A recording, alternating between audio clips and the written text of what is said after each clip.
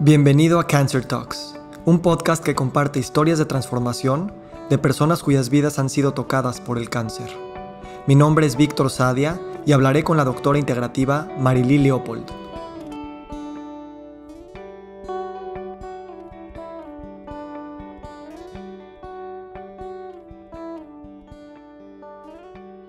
Hola Marili.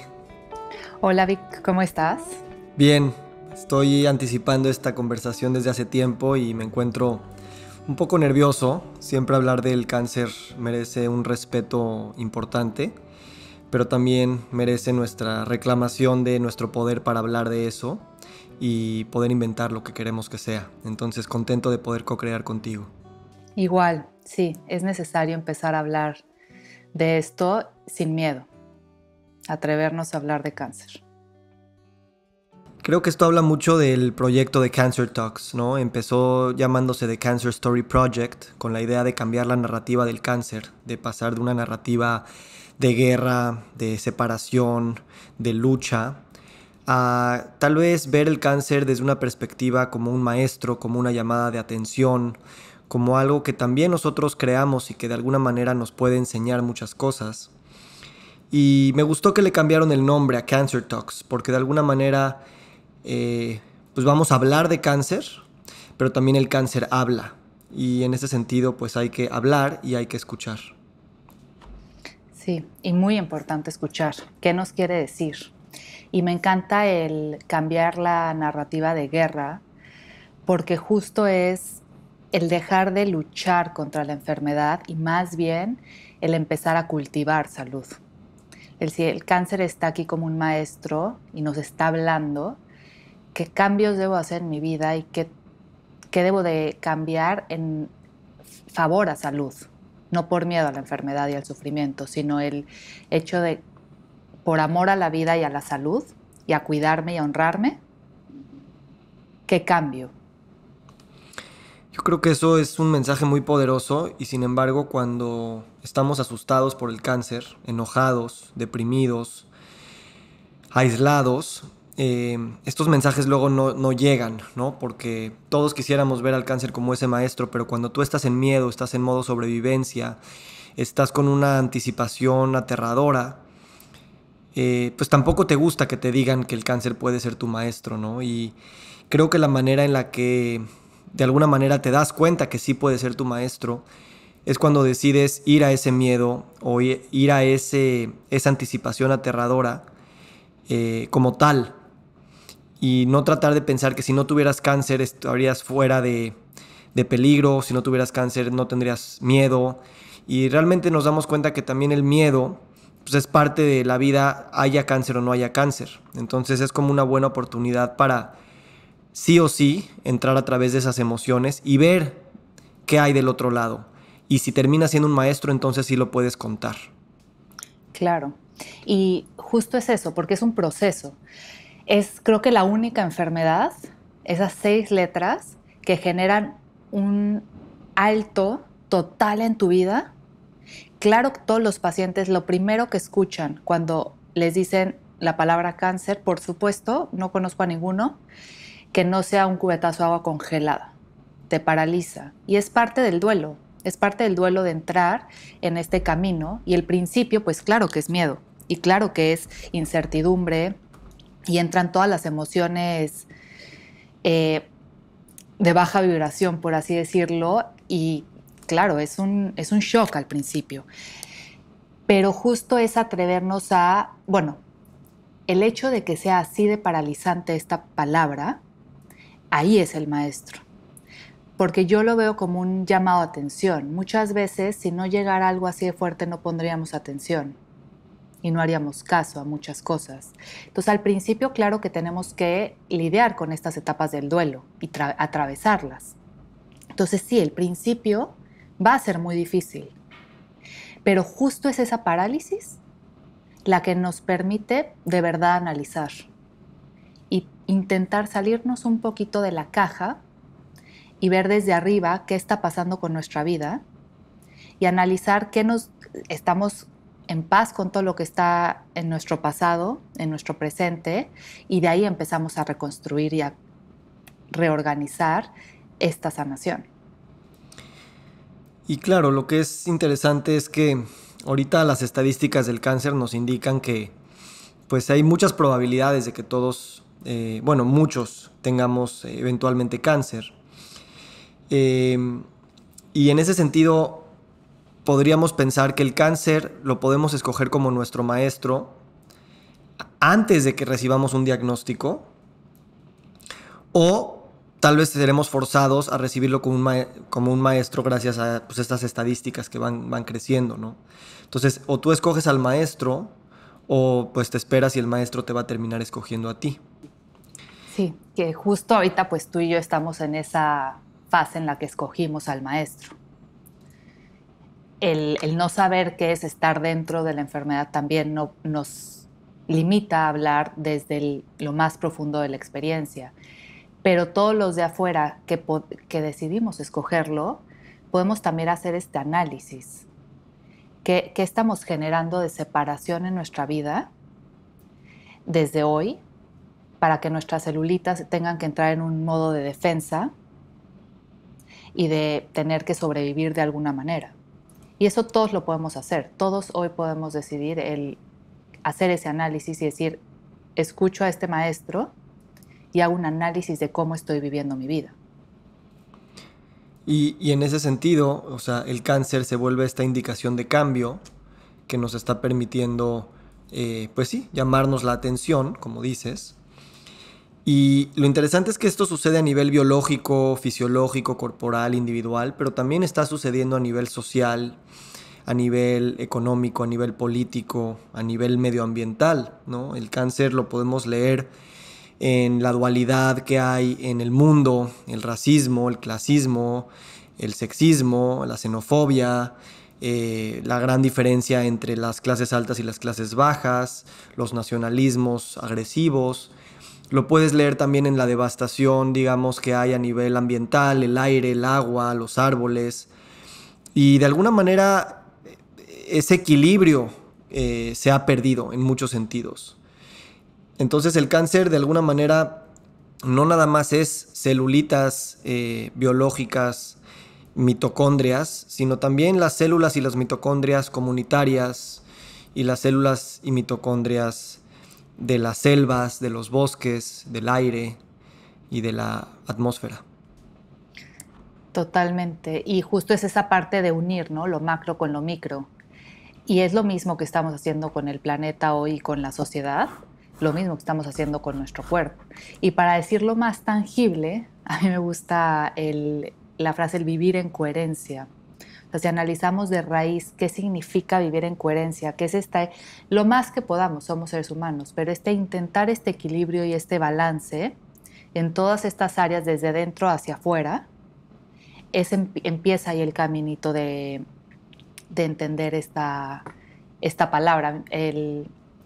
Les digo a los pacientes que hay que cambiarla, ¿no? O sea, quitar la palabra cáncer por algo que no dé tanto miedo. Y el otro día lo separé. ¿Qué pasa si separamos esta palabra, ¿no? En dos. Cáncer. Y a la N la convierto en M y a la C la convierto en S. Cambio ahí un poco la ortografía y se puede volver el camino del ser. Y el camino del ser en todos los aspectos que estabas diciendo. El reorganizar y de verdad hacer un análisis de qué es mi micro y qué es mi macro alrededor y cómo puedo empezar este camino del ser sin miedo, empezando a balancear todo, en donde sientas paz interior. El cómo yo transmito el qué significa esa coherencia es cuando vas sintiendo que hace sentido, que empiezas a vivir con paz, que sueltas muchas de esas emociones o las puedes lograr trabajar y todo empieza a ser un camino y un sentido, vas atravesando estos pasos. Hablando de CancerTalks y hablando de cambiar las narrativas individuales y colectivas, nos damos cuenta que hay una falta también de historias que nos permitan reconectar con estas palabras y con estos miedos y con estas personas. A veces tenemos demasiadas historias de miedo y de problemas estas las encuentras por todas partes relacionadas al cáncer, y lo que no encontramos son otro tipo de historias donde el cáncer también se puede ver como algo que agradecemos. Y yo quisiera, pues hablando de historias, pues es mejor hablar de una historia personal. Yo empecé a hablar de este tema hace relativamente poco y la verdad fue como un hilo que me fue jalando porque pues estaba teniendo mucho miedo. O sea, hablar de cáncer era impensable, escribir de cáncer era impensable. Cada vez que escuchabas algo de cáncer se sentía ese mecanismo de negación y de no me voy a meter ese tema ni para ayudar a alguien ni para yo tratar de ver qué hay ahí por mí mismo. Y recuerdo que llegó un punto en el que también empecé hasta a tener síntomas fisiológicos que hasta yo sentía que mi propio miedo podía estar generando eso y que, en fin, te empiezas a meter en esa bola. Y afortunadamente lo que he vivido a través de los años es saber que estos miedos grandotes y esas parálisis grandotas y esas crisis grandotas son maestros en potencia. Entonces, pues sí tomé la decisión muy cautelosa y muy cuidadosa y haciéndolo con gente que realmente confiaba, sabiendo que me iban a proteger. Y empecé como a poner estas primeras palabras. Y recuerdo cuando abrí mi teclado y escribí cáncer la primera vez y sentí un terror. Sentí un terror porque tienes esta idea de que hasta tú lo puedes jalar y si estás pensando en eso lo vas a traer. O simplemente estar presente enfrente del cáncer, pues te pone en un lugar muy vulnerable, muy presente hacia la muerte, ¿no? Afortunadamente, las palabras me han permitido expresar estas emociones y el cáncer se empieza a volver un amigo, un compañero, una guía.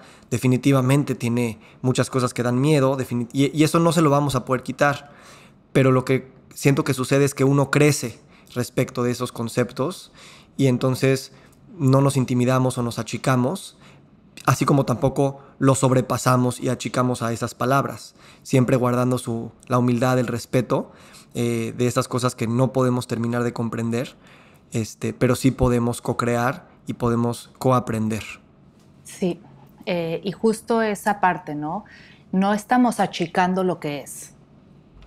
Sí ha traído en toda la historia del cáncer mucho dolor, mucho sufrimiento, mucha muerte, lo hemos vivido muy cercanamente y eso no lo quitamos porque eso es real. Pero sí le tenemos que quitar el monstruo imaginario que está detrás. Y esto es clave lo que estás diciendo porque muchas veces lo que decíamos, solo escuchar la palabra te trae el monstruo y ahí entra la mente a crear pensamientos muy complicados.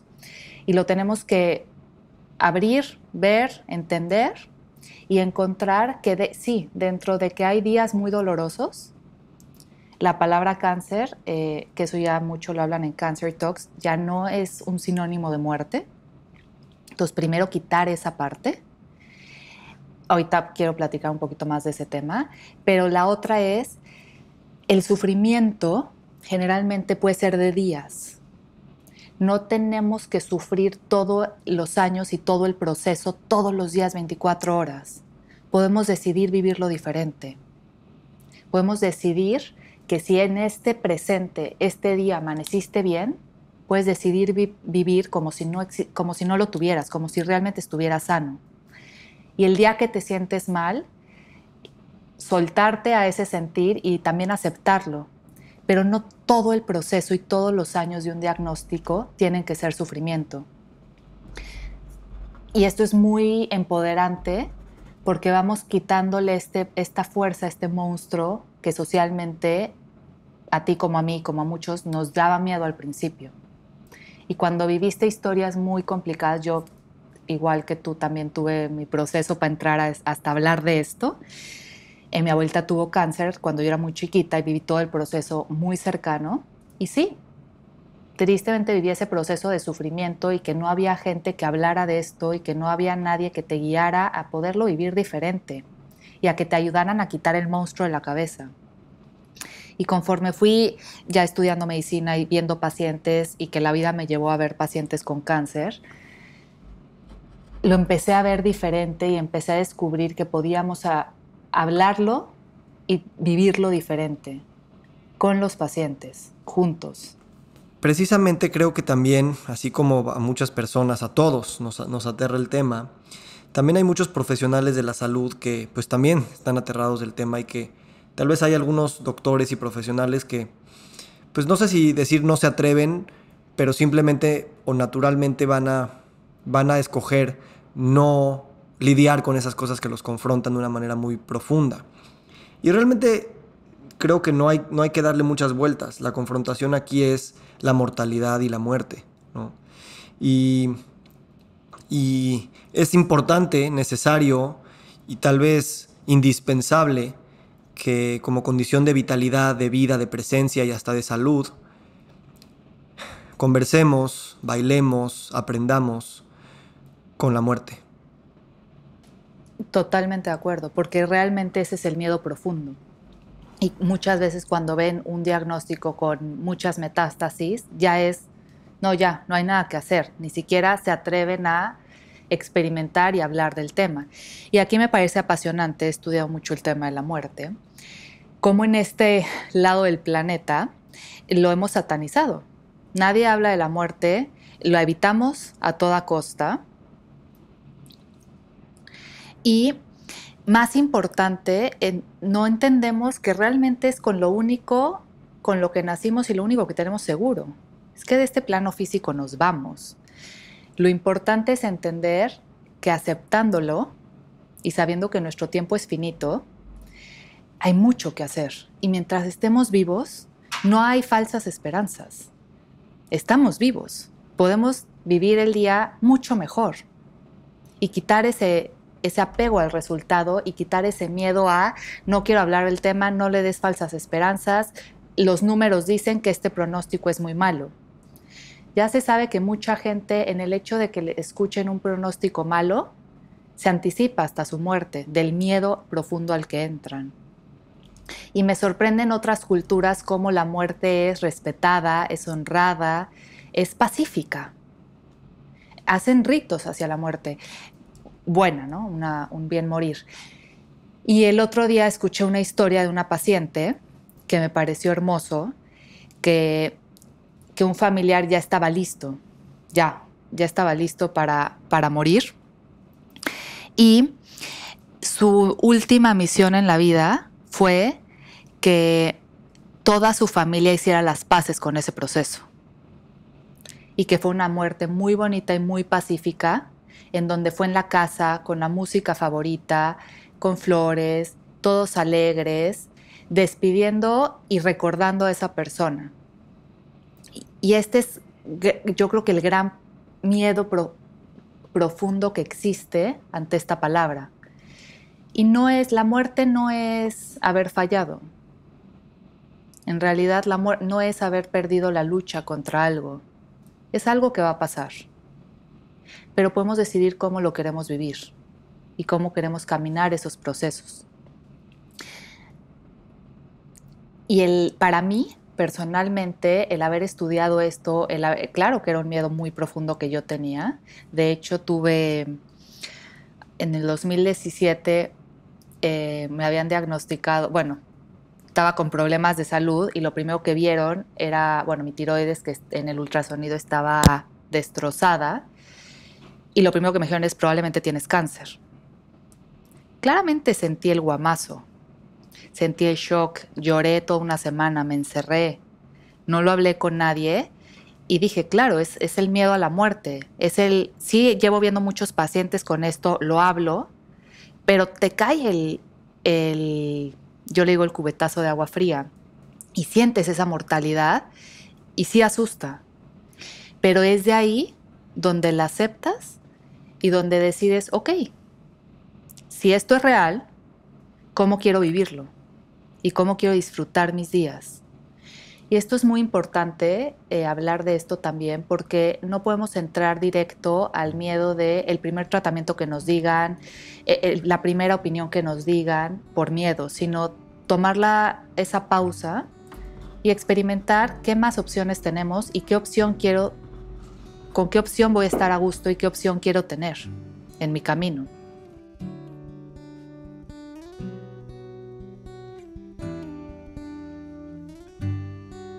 CancerTalks es un proyecto comunitario interdependiente con un equipo de 3 personas y contamos con tu contribución para poder operar.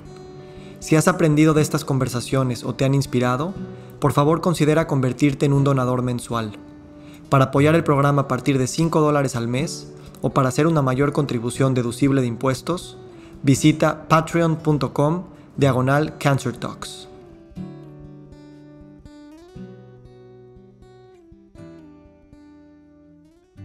Gracias por compartir eso, Marili. Y creo que, sabes, ahorita estamos a la mitad de la semana grabando esto y todos tenemos vidas apresuradas, demandas por todas partes, prisas, retos de salud, económicos, familiares, ambientales, todo. Y, sabes, esta burbuja de CancerTalks, de espacio, de tiempo, de conexión, de hablar de las cosas que más nos importan, en este momento son sanación, en este momento son afirmación de vida. Y a veces uno no se quiere ir o no quiere morir porque no quiere haber desaprovechado su tiempo, ¿no? Y creo que muchos de nosotros valoramos a lo mejor pocos momentos en nuestro año que nos permitimos expresar esto o sentir esto o simplemente compartir un miedo, una desesperación, una ansiedad. Y gracias a esos momentos es de que tenemos mucha vitalidad. Entonces, creo que estas conversaciones se les puede aprender mucho y se les puede sacar mucho y pueden ayudar a muchas personas, pero solo en la medida en que en el momento en el que se producen, se conversan y se hacen o se escuchan, están siendo esa intención, están siendo esa sanación. Yo considero que el hombre y la mujer occidental tenemos esta idea de que podemos saberlo todo, podemos controlarlo a través de la ciencia, la tecnología. Sabemos muchas cosas y realmente hemos logrado cosas maravillosas en la civilización, pero creo que a veces perdemos de vista el gran misterio que es la vida, el gran misterio que es la muerte, el gran misterio que es estar despiertos, sintiendo, compartiendo un espacio de tiempo, que es el tiempo, que es el espacio, ¿no? Y el cáncer está cerca de esas reflexiones, entonces yo valoro mucho eso porque nos da, a mí al menos me da esta humildad de saber que soy beneficiario de un milagro cósmico y al mismo tiempo parte de él, indispensable, pero también eso es algo mucho más grande que yo, que me trascenderá y que pues con unas regaladitas de reflexión, de tiempo, de disfrutar la belleza que hay, sin tener todas las respuestas, sin poder controlarlo todo, pues siento una paz, ¿no? Que de alguna manera el miedo permitió, porque definitivamente ese cosmos es un abismo sin fin, pero también es una dicha sin fin. Súper, súper bonito y profundo. Y justo, ¿no? Si nos ponemos a pensar en tiempo cósmico, nuestro tiempo en este plano físico, con este cuerpo físico, es mínimo. Es una nada en el tiempo universal. Y es un regalo. Y para mí la gran lección del cáncer en mi vida ha sido entender este regalo y saber que el regalo de estar vivos es disfrutar el plano físico. Abrazar un árbol, sentir el pasto en los pies, meterte al mar y sentir el abrazo de las olas, el viento con el olor a bosque húmedo, ver un amanecer, ver un atardecer, las estrellas en el cielo. Ese es el gran regalo. ¿Y cuántas veces pasamos la vida sin apreciarlo? Y sin apreciar el amanecer. O sea, el gran aprendizaje para mí es el presente. El de verdad apreciar el presente con ojos de niño chiquito, como si fuera la primera vez que viera todo, y el abrazo de los papás o de los seres queridos como si fuera el único y el primero y el más importante y el último. Eso es lo que creo que se nos ha olvidado como humanidad en esta prisa en la que vivimos. Y yo creo que es lo que nos viene a recordar esta enfermedad, el apreciar lo chiquito, porque ahí está lo grande. Y en los pacientes de radical remissions, de remisiones radicales, eso es lo que acaban descubriendo. En realidad lo que acaban entendiendo era se me estaba yendo la vida sin disfrutar lo importante. Y lo importante para todos es diferente.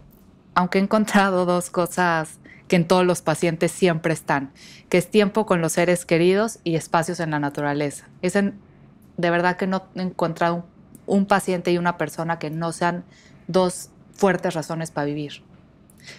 Pero qué tanto en nuestro día a día lo estamos disfrutando y lo estamos agradeciendo y lo estamos apreciando y viviendo, como decías, o sea, realmente vivirlo. Y sentirlo, platicamos el otro día, de sentirse enamorados de la vida. O sea, simplemente sentir maripositas en el estómago de ver un amanecer. ¿Cuántas veces se nos ha olvidado eso? O vamos por la vida y lo viste, pero ibas en el coche con tanta prisa interior que se te olvidó apreciarlo. Entonces, para mí es de las grandes lecciones, y justo estos espacios es recordárnoslo. Porque somos humanos y vivimos en un mundo que sí va muy a prisa. Y sí hay muchos pendientes que nos van a desconectar otra vez. Pero tenemos que regresar a platicarlo y a sentirlo. Porque lo podemos olvidar. Y dicen los grandes maestros que la clave del crecimiento interior es cada vez recordarlo más seguido. Porque nos vamos a olvidar y se nos va a ir la vida otra vez. Estos espacios y estas pláticas nos regresan a volverlo a sentir y a recordar.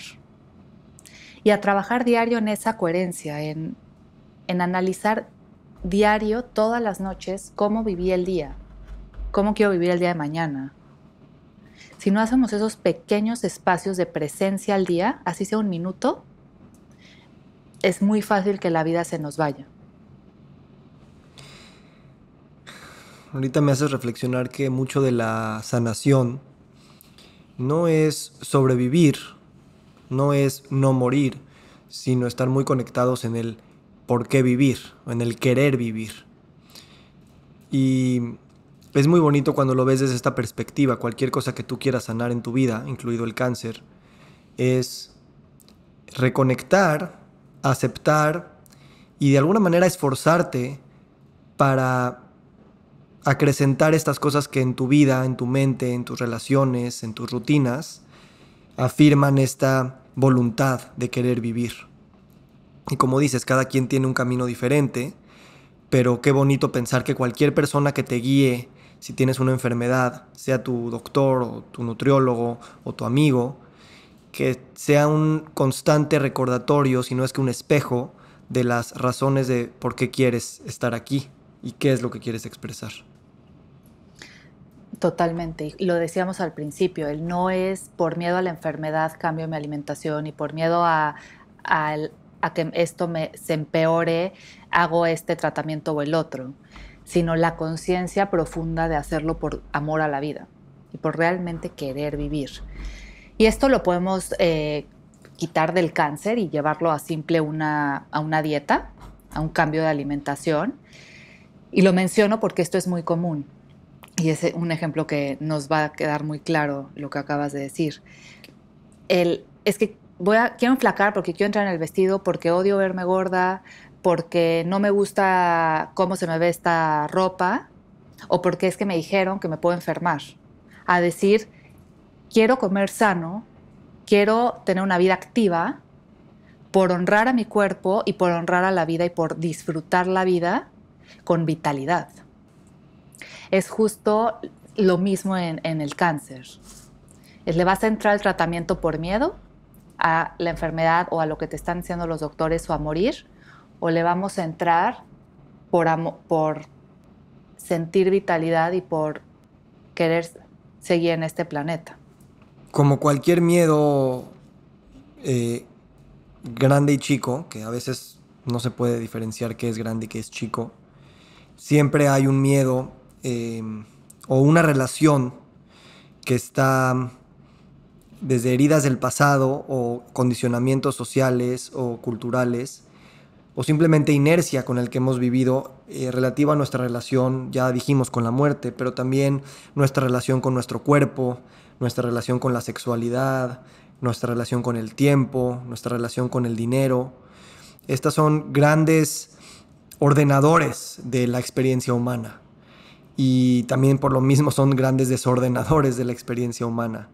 Entonces es interesante cómo en los procesos de sanación, a lo mejor si estás en un proceso de sanación que tú pensarías que solamente es de cáncer, pues estás sanando tus relaciones con todas esas otras cosas, o estás sanando una crisis económica, pues también estás sanando una relación tal vez con tu cuerpo y tal vez con la muerte y tal vez con la soledad, ¿no? Y entonces es un tema existencial.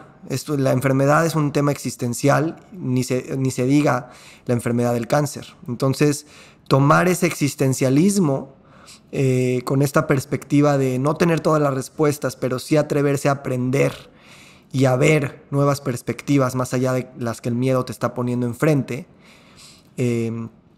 nos hace precisamente alquimizar lo que la enfermedad puede significar y por lo tanto la existencia misma se transforma. Y por eso en CancerTalks no solamente vemos conversaciones con los mismos pacientes, sino con sus médicos o facilitadores de salud o también con sus familiares cercanos, porque el cáncer nos toca a todos. Y de alguna manera, cuando decimos nos toca, significa que nos está revolucionando la existencia a todos los que estamos ahí. Claro, es impactante muchas veces cómo los familiares quedan más lastimados y más con más sufrimiento de la enfermedad del familiar que el mismo paciente. Y eso toca también hablarlo porque nos afecta a todos, al amigo, al primo, al hermano, al abuelo, a todos nos afecta. Y aquí hablabas de algo muy importante de esta existencia, que es darnos la oportunidad de también decidir cambiar quiénes queremos ser. ¿Cuántas veces no nos pasa o escuchamos que las personas se aburren de su propia narrativa y de su propia historia?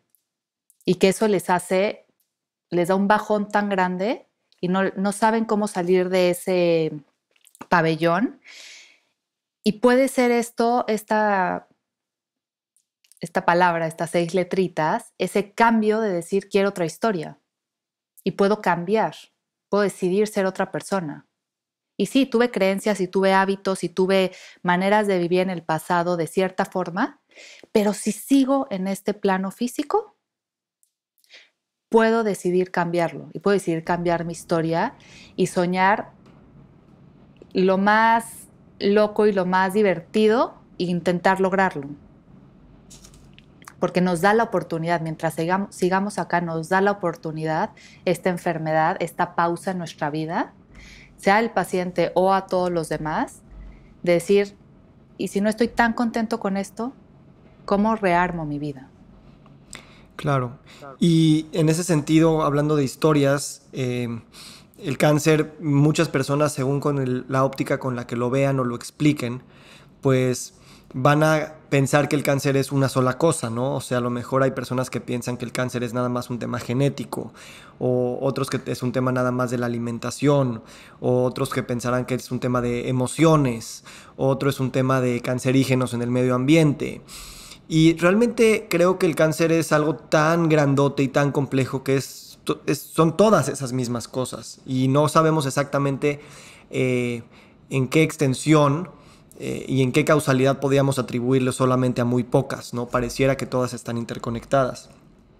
Lo digo esto porque tenemos también esta tendencia de culpar a ciertos culpables de que tenemos cáncer y también vivimos en ese lugar o de víctima o de enojo ante estas situaciones que se dan, de que por qué las empresas contaminan o por qué las empresas venden basura o por qué estas personas son tan agresivas o por qué, en fin. Y también terminamos separándonos, ¿no? Y creo que también parte de nuestra sanación individual, comunitaria y planetaria es asumir esas conductas, productos, tendencias que a lo mejor las pusieron antes que tú otras personas, o a lo mejor son personas que están del otro lado del mundo, pero comparten esa misma humanidad que tú, comparten esa misma ignorancia que tú, y de alguna manera todos somos corresponsables de estas cosas que hemos puesto adelante, que siento que al alquimizar estas historias como propias, seas el que toma decisiones de política pública o simplemente para tu familia, estas mismas historias hacen que colectivamente busquemos estas actividades que nos sanen y que cree nuevas posibilidades donde el cáncer pueda cobrar una dimensión diferente y obviamente que no sea tan necesaria su llamada de atención como la estamos viviendo ahora. Claro, y aquí me encanta la investigación de la doctora Kelly Turner, justo por eso. No sé si lo han escuchado, pero les cuento un poquito. Estudia todos estos casos de remisiones radicales de pacientes con cáncer, en donde dice, ok, existen los milagros, pero cada vez escucho más historias de curaciones en cierto sentido milagrosas o radicales, ¿no? Y se pone a estudiar por todo el mundo y encuentra cientos de pacientes, miles, y ve que cambian más de 74 cosas, encuentras más de 74 variables que cambiaron los pacientes.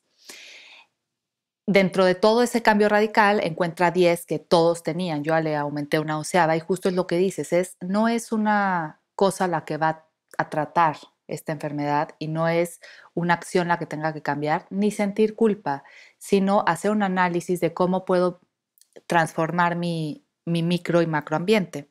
Y encuentra, les voy a decir las 10 porque a mí me sorprendió muchísimo y ha sido la base de mi terapia, es cambio radical de alimentación, actividad física, terapias naturales, y aquí entra lo divertido. Eliminar o transmutar emociones negativas, aumentar emociones positivas, un círculo social de apoyo. Muchas veces he encontrado que a la gente le da pena pedir ayuda o no acepta la ayuda y parte de su sanación es aceptar la ayuda porque somos seres humanos, necesitamos comunidad, necesitamos crecer y trabajar y co-crear en comunidad. Fuertes razones para vivir es mi favorita. ¿Qué tratamiento va a funcionar si el paciente de verdad ya no quiere estar aquí? Ninguno. Seguir su intuición, muy poderosa esta parte de escucharnos y ver qué nos está diciendo nuestro cuerpo, porque nuestro cuerpo nos habla. Y aquí les platico algo interesantísimo. Hicieron todo un estudio en donde ponen a los pacientes a escoger entre dos opciones y ver cuál es, como juego de magia de en dónde quedó en la pelotita, conectados neurológicamente y descubren que el cuerpo sabía la respuesta correcta antes de que el paciente decidiera cuál. O sea, si realmente aprendemos a escuchar nuestra intuición, ahí están todas las respuestas. Empoderarnos de nuestra salud. Esto es súper importante hoy en día, dejar este modelo paternalista del médico que me diga qué hacer y realmente yo decir qué me hace sentido en mi salud. Esto no me está cayendo bien, voy a hacer un cambio y voy a investigar. Conexión espiritual, independientemente de las creencias. Yo aumenté porque sí estoy muy metida en la parte ambiental, porque es parte de que si el planeta en el que vivimos está enfermo, vamos a estar enfermos. Entonces, limpiar lo más que podamos de estos químicos y esta toxicidad que nos está lastimando. Entonces, ahí es donde uno entiende que en realidad nunca se va a encontrar la lucha contra el cáncer, la cura contra el cáncer como tal, porque es todo. Y es súper personal porque somos unos seres bioindividuales. Y ahí entra el arte de sanar y la magia de este maestro. Que nuestro caminar va a ser diferente. Y que lo que hizo el vecino o como le fue al vecino no es mi historia. Y creo que es parte súper importante entender eso porque quita mucho miedo. Porque tu historia va a ser la tuya y va a ser diferente a la de los demás. Y puedes ahí decidir cómo vivirla diferente también. Yo quiero agradecerte, Marili, por esta conversación. Es una conversación de sanación, de compartir, de unir, de reconectar con nuestra intuición, de enaltecer emociones positivas, de encontrar las razones por las que queremos estar aquí. Y mi deseo es que estos CancerTalks sigan creciendo, que la gente las escuche, las comparta, pero sobre todo todos nos atrevamos a hablar de lo que sea, de lo que tu intuición, tu corazón o tu miedo te esté pidiendo en ese momento. Hay demasiadas conversaciones sucediendo, pero yo pensaría que estas conversaciones son muy importantes y que no pueden opacarse. Se pueden opacar fácil más bien, pero depende de nosotros el atrevernos a hacerlo, ¿no? Entonces, pues quiero celebrar lo que se ha hecho en CancerTalks hasta el momento. Hay conversaciones maravillosas. Invitar a más personas a unirse a esta comunidad y a saber que nosotros hablamos por el cáncer. Nosotros somos el cáncer. Y en ese sentido tenemos mucho que crear, mucho que aprender y mucho que compartir. Gracias. Justo es eso. No estamos solos. Esto lo tenemos que vivir en comunidad. Y esto tenemos que, si no tenemos un grupo de apoyo cercano, están estas conversaciones para crear ese nuevo grupo de apoyo. Y que entre todos busquemos esa sanación colectiva. Pues muy bien, pues te deseo que tengas un feliz día y que esta conversación siga habitando en ti y cuando deje de ser, digamos, completa, la sigas alimentando con más conversaciones, no solamente con otras personas, no solamente contigo misma, sino también con las plantas, con las mariposas, con el mar y con todas las cosas que nos recuerdan y nos reflejan el milagro de estar vivos. Gracias. Vivir es una tarea urgente. Necesitamos realmente vivir. Antes de despedirnos, quisiera recordar que esta conversación nosotros la grabamos, se supone, hace como 2 meses, pero que por un error no se grabó, ¿no? El software no grabó la conversación y pues ya habíamos puesto mucha intención y muchas cosas dentro de esta conversación y en estos 2 meses he estado como tratando de encontrar la razón de por qué se borran las cosas, qué significa que se borren. Y me he puesto mucho a pensar, ¿no? Realmente creo que enaltece el tema del presente, de que no todo lo tenemos que hacer para grabarlo, para dejar testimonio, para el futuro, para hacer algo más allá de lo que es este preciso momento y este preciso objetivo. Entonces, si en este momento esta grabación se vuelve a borrar o no llega a los oídos de nadie más, tiene un valor universal, muy profundo y muy completo. Entonces, esperemos sí se grabe, pero sobre todo esperemos que vivamos con esta idea de que si se graba o no se graba nuestra vida, tenemos toda la oportunidad de vivir estos presentes. Justo fue el goce de hacerlo. Se habló, se conversó, se disfrutó en el presente, desapegados del resultado. Y creo que ese es el gran maestro, por lo menos para mí, del cáncer.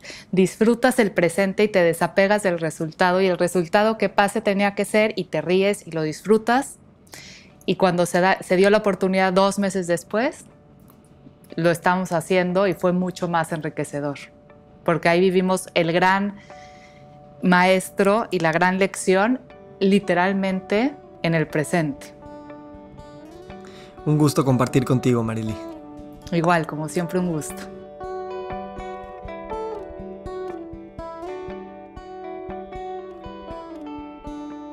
Si disfrutaste de esta conversación, por favor deja una reseña en tu aplicación de podcast. Este programa es una plataforma para cualquier persona que haya sido tocada por el cáncer. Ve a cancertalks.com/mystory para unirte a la conversación. Si puedes apoyarnos con un donativo, favor de hacerlo en patreon.com/CancerTalks. Este podcast fue producido por Claire de Laszlo y Annie Murdihan. Annie también proporcionó música original para el episodio. Como siempre, queremos extender un agradecimiento especial a nuestros donantes, amigos y voluntarios. No podríamos hacer esto sin cada uno de ustedes.